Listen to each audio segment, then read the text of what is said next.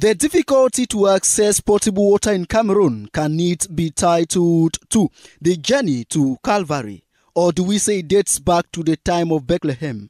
The privatization of potable water lands both the urban and the rural population with many despicable difficulties. It is on this backdrop that the Cameroon Autonomous Union in the gas, mining and water and energy sector launched this campaign for water to be re-municipalized in the country.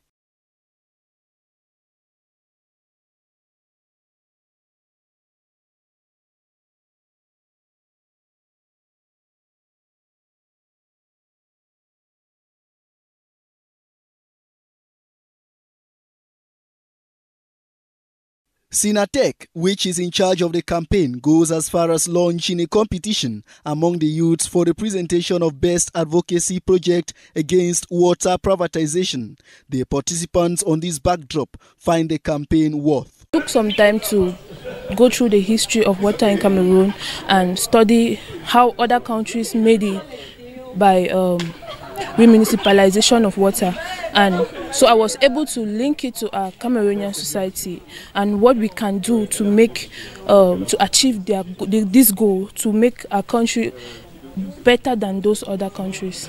These are the words of the campaign coordinator.